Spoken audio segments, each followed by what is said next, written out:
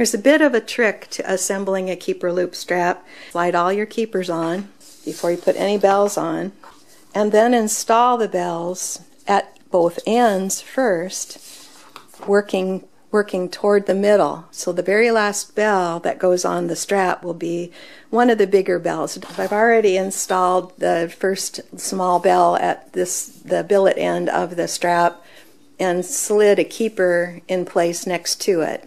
So now I'm going to go to the other end, and I'll show you in real time how I would do that. I'm going to install the bell in the bell strap, wrap a bell pin in place, crimp the bell pin closed so it looks like a figure 8, and then slide a keeper loop next to it.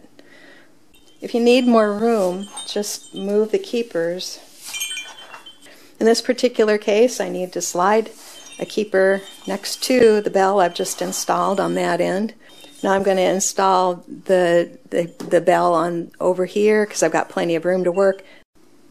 So now I've finished the sleigh bell strap up to the point where I need to put the last 2 bells on. I have 2 keepers here, and then this one will be slid to be between these 2 bells, and then I have the matching keepers between the bells here and here. So it looks pretty good. It gets pretty tight right here, even though we're working between in the middle of the strap where the distance between the bells is the largest. So it's possible gently pull the lining strap to get a little bit more room to work. I've moved my extra keeper over here, so I have just 1 keeper in this particular place, and trust me, you can sometimes put 2 in that place and you don't want to do that. Slide a bell pin in place, adjust it a little bit, crimp it closed.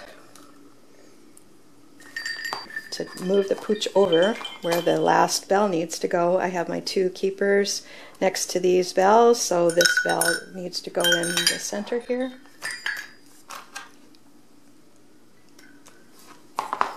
And now what I'm going to do is just pull the strap to align all of the leather and let it slide where it needs to go. Adjust the keepers to be between the bells so that looks nice. And there we're done. The top strap where the bells are installed is a little bit longer than the lining strap, but once all of the excess leather gets distributed between all of the bells along this strap, it looks fine. And the other thing about it is I can bend this then and get a nice bend. If I bend it really tight, then you can kind of see the leather start to pooch up. But just a gentle bend, and it's not too bad.